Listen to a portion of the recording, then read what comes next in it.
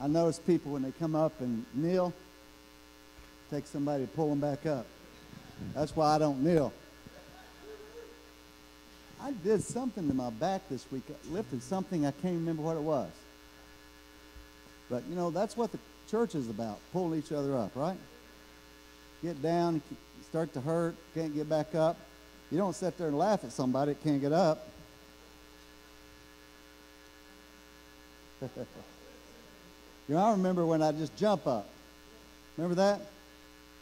I also remember when I went to the beach, I'd slap on tanning lotion and just slap it on, man. Now it looks like I'm doing the Macarena. Got to make sure I get everywhere. Well, God bless you guys. Let's begin with prayer. Father, I just thank you that you're always here through your Holy Spirit in the name of your Son.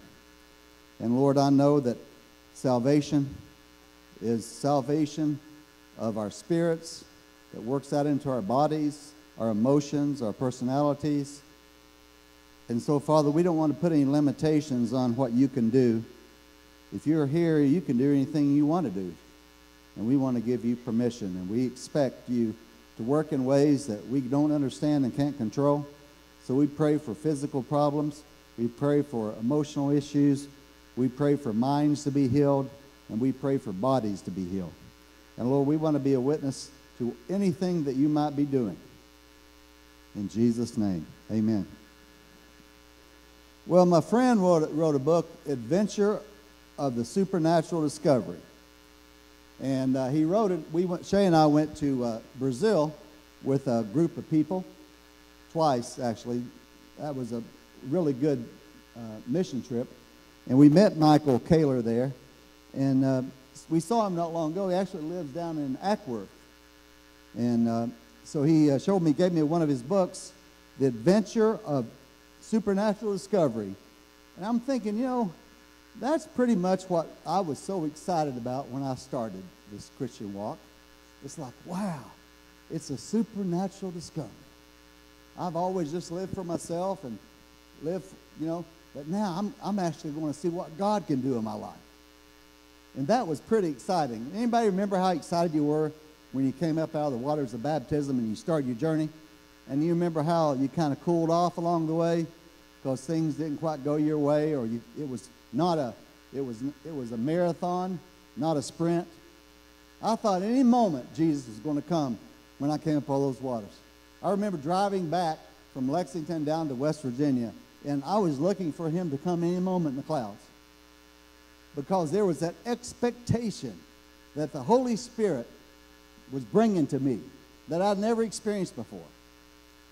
That's why I love to hear you speak, Jeff. I mean, you are like this, you know, there's no performance involved in you. And it's awesome. And also thank you for that Bible. Jeff, they brought me a new Bible, and my life's been different ever since. That's a big Bible. Remember telling about my Bible falling off the top of my car and going all over the place down the road? And so without, you know, Jeff and Leslie, without any, you know, Lindsay, sorry. Okay, I won't. Without me saying, hey, the Lord told me to tell you to buy me a Bible. That's manipulation, isn't it? When people freely give because they want to, that's called a gift. So, you know, you have things that you can freely give to people, gifts that you can give, and people really appreciate it when it wasn't expected. That's the thing about a job. They expect you to work. You get paid to work. But when somebody freely gives you something that they didn't expect, you didn't have to, they appreciate it more. And that's what's so good about serving and doing anything we can to people that we don't have to do it to. They really appreciate it.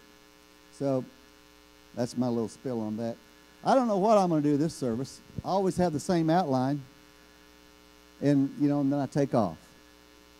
You know, I had a chairman of the board, our first church, in our 20s. He was the county lawyer. He was really dry, and nobody really liked his personality until he was running for office, and suddenly he changed. It's like, Bill, he said hello to me 4 times when I passed him. But anyway, he said one night I was talking Sunday night, teaching, and I heard him mumbling. He was always mumbling something back there. And I said, "Hey, Bill, would you like to share that with the class?" He said, "Yeah." He said, "You got the gift, the ability to talk until you can think of something to say." Well, you know, that can help him. But, you know, the thing with Jeff, man, it's so pure and sincere. So just keep it up. Well, I want to continue our series on finding love right where we are. And today I'm talking about where God wants us to find it. We're always looking for love in all the wrong places or out there somewhere, when really the place where God has made to put love into is our heart.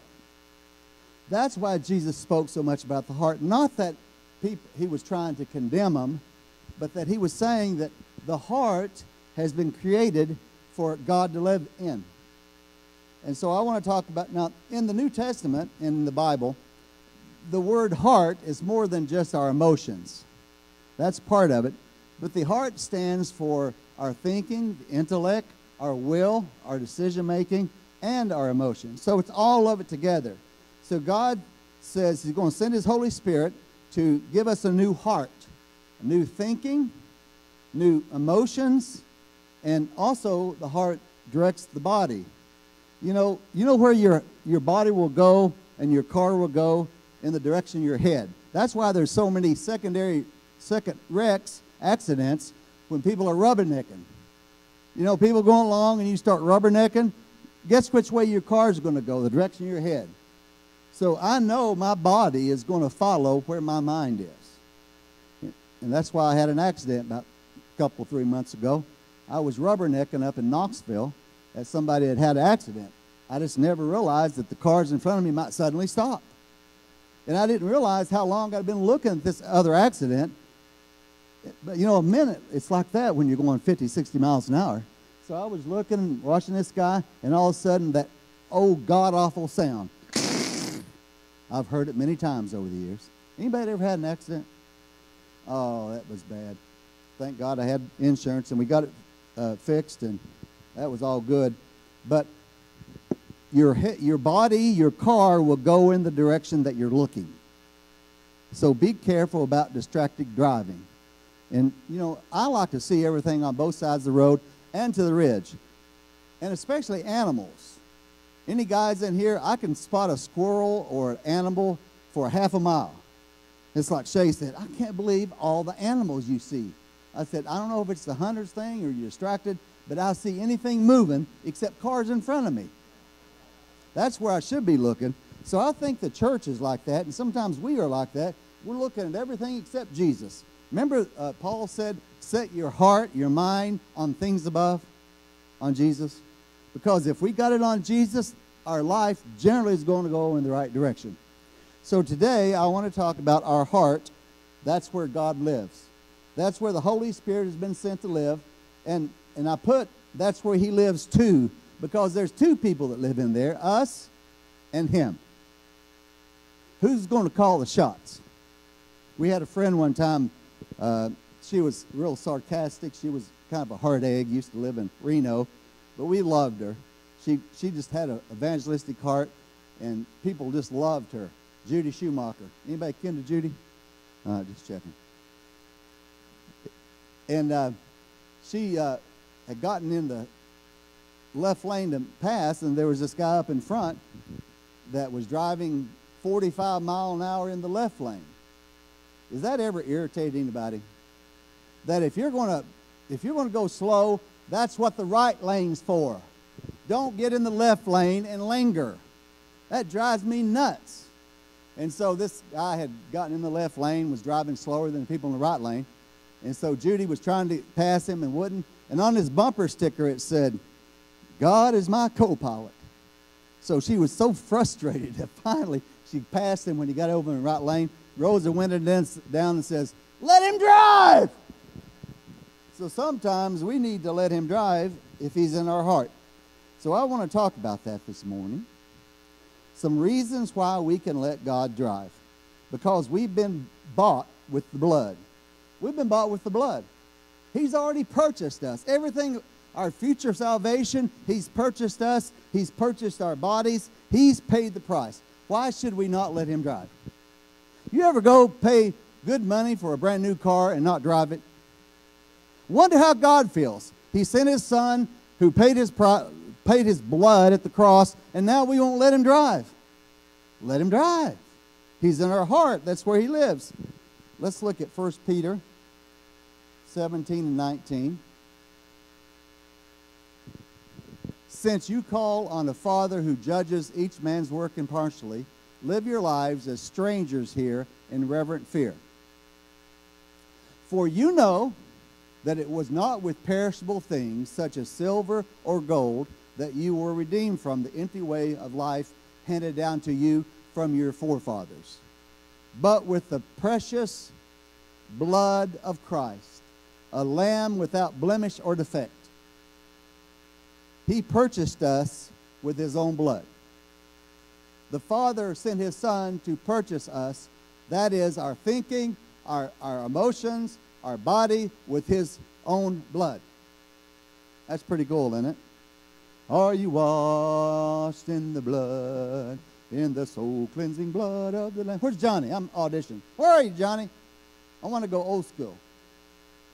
Oh, he had to take his son, Marlowe's son, to the Marines. Now, if you thank God that you're not going to the Marines this morning. I mean, I wouldn't want to go to the Marines at my age, or any age. And they wouldn't want me. But that's where they are. But anyway, we are washed in the blood that was paid for by the person that spilt it. That includes our bodies. Our body was included in the purchase price. Now, normally, we in Western civilization, that would not only be Western Georgia, or Western Kentucky, but Western civilization, we split the soul and the body into two. We have more of a Greek view of that. You know, the Greeks looked at the soul as independent from the body, and they focused on that. So the downside of that is that you can love the Lord with your soul, and your body can do whatever it wants to. In fact, there was a belief in the early church, a distorted belief, that says it really doesn't make any difference what you do with your body, because the important thing is your soul. That's not Bible. The Bible says that we are spirit, soul, and body, and all of it has been purchased by the blood of Jesus. 1 Corinthians 6, 18 and 20. Flee sexual immorality. You got to run from it. You know why? Because you'll want to stay if you don't. You got to be like Joseph. You know, when Potiphar's wife got after him, what did he do? Did he sit there and try to resist it? No, he took off. I don't know if he was trying to be serving God, or she was dog ugly. I don't know. But it says he ran. Flee sexual immorality. Don't hang around and flirt with temptation. Run from it. Take off. Get out of there. Every sin that a man does is outside the body, but he who commits sexual immorality sins against his own body. Or do you not know that your body is the temple of the Holy Spirit, who is in you, whom you have from God? And now this is something that we just can't believe, especially in America, in the 20th century, 21st, whichever one it is. You are not your own. See, that's always been our problem. It's my life. No, he didn't have that right. It's not our life. Not the moment we said yes to Jesus. I mean, who did it belong to before? It was the devil. We have been redeemed from the kingdom of darkness. So there's only two owners in this world. It's the devil, which sometimes can be synonymous with me. Me, my. Even when people get in the church, my salvation, my leadership, my ministry. No, there's only one ministry, that's his ministry. So getting this thing from my own, we have been bought with the price, the precious blood of Jesus. So our bodies belong to God too.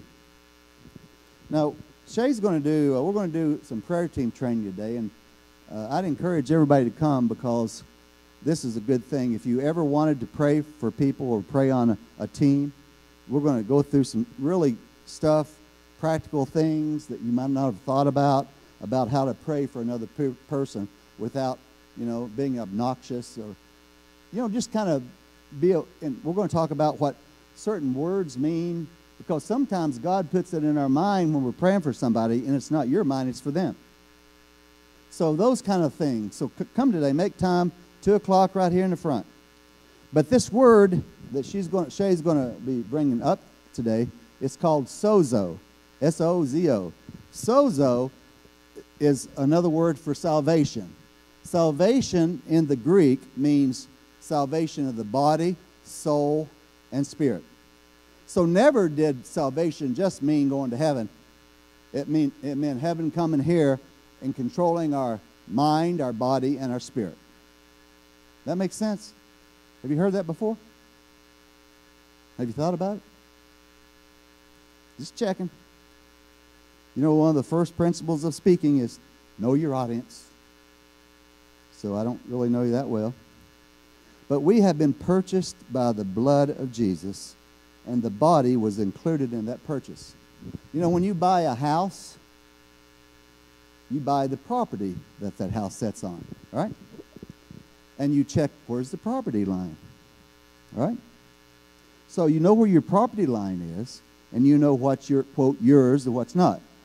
Now, our house in Cincinnati, it had a big side yard, but a really narrow backyard.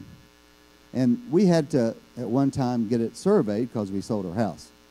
And what they do is they put a stake down where you know where your property line is, right? Well, where is the property line that Jesus paid in your life? Where does it stop and start? It's everything. Everything that we are and have, that's where the property line is. And he's already purchased us with his blood. So we'll talk about that today in prayer team training. Sozo prayer. All right? Now, based on that, what should I do? What do people usually call that we do when we sing on Sundays? What do they call that? Worship?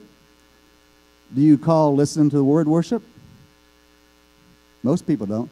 Well, the worship band, that's the people that lead the singing. But that's just the worship in song. There's also a worship in the word. There's a worship in living. Living well is God's worship, is good worship. Living well, that's our worship. And so if you don't really like to be, demonstrative in your worship in church, that's okay. You can demonstrate it as the way you live all during the week. I hate when people try to make somebody else worship like them. Or just because they're not as demonstrative doesn't mean they don't worship. I've seen people, hoop and holler and spill coffee all over the place and then sin like the devil.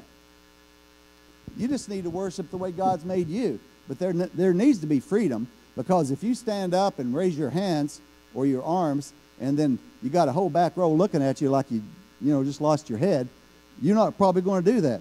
We need permission in a church service to worship in freedom. Before he got here, people said, well, you'll know Ben. He's always running around without his shoes on. So the whole time when we first got here, I looked for somebody that was barefooted. I never did see him. And it turns out he had a problem with his heel, which we prayed for, and I believe is going to be H-E-A-L today. And so he wore his shoes. It was hurting to not wear his shoes. And so when there needs to be freedom for us to worship the Lord the way God made us. But you won't do it if you're not given permission. Basically, we kind of look around. People, I used to be in a church where they were scared to death that the charismatics were going to come in. And I had a hometown pastor, he's the reason we got in ministry, that he said, yeah, be careful. Because when they start raising their arms, that's the first step. Where's it going to lead? Hey, to Jesus. There's an idea. Where does it say charismatic equals raising your arms equals bad? Only in churches that want everybody to look the same, be the same, and do nothing. You can do what you want to and be celebrated anywhere else. Why not in church? Oh, he's stirring things up. No, I'm not. You're already stirred up.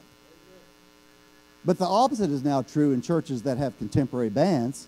That is, if you're not up and hooping and hollering, that maybe you're not into it. Hey, maybe they had a bad night. Maybe they're tired. Maybe they had to work late. Maybe there's some of my deepest worship is when I'm still. It's when I'm sitting down. I mean, every now and then, you drink enough coffee, you want to get up. I mean, there shouldn't be no reason with coffee available here that people aren't excited. I say take coffee away and see if it's caffeine or the Spirit. Why is it synonymous with contemporary band, coffee, celebrative worship? I think it's the caffeine.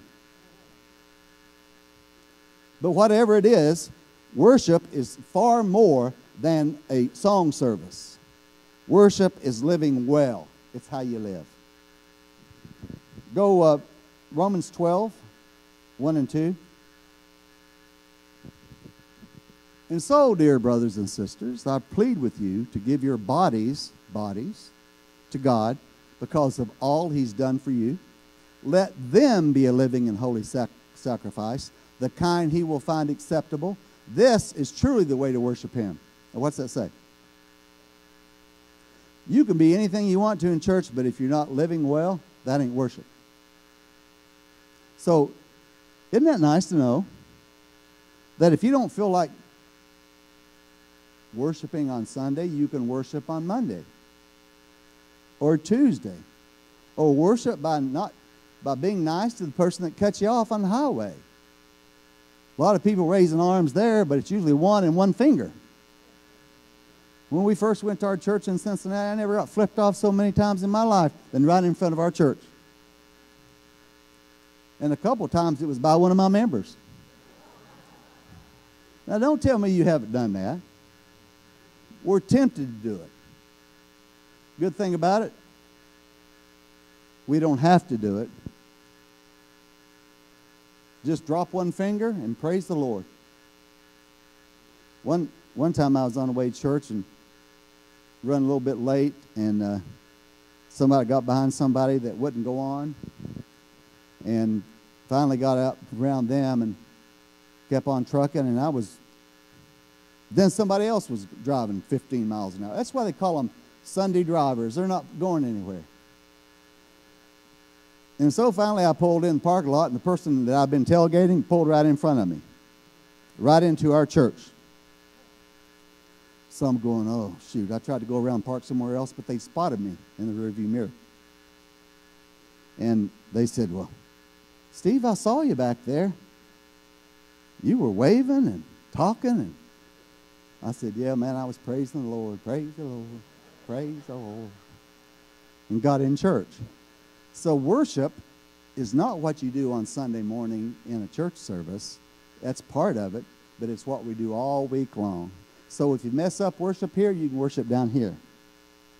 Just a continual worship service, what we do with our words, our mind, and our heart.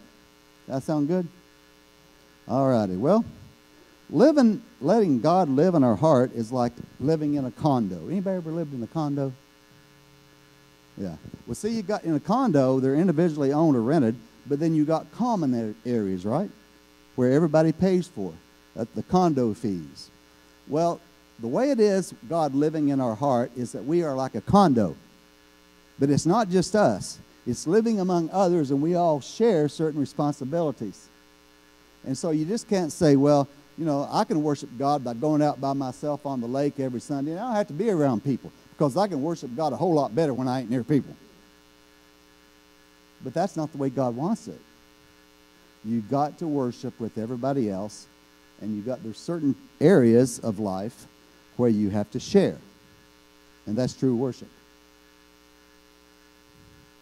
All righty. That's about all I got to say about that. Come on up, Michael. Did you know he had a boat, Michael? He had a boat? That's right. Hallelujah.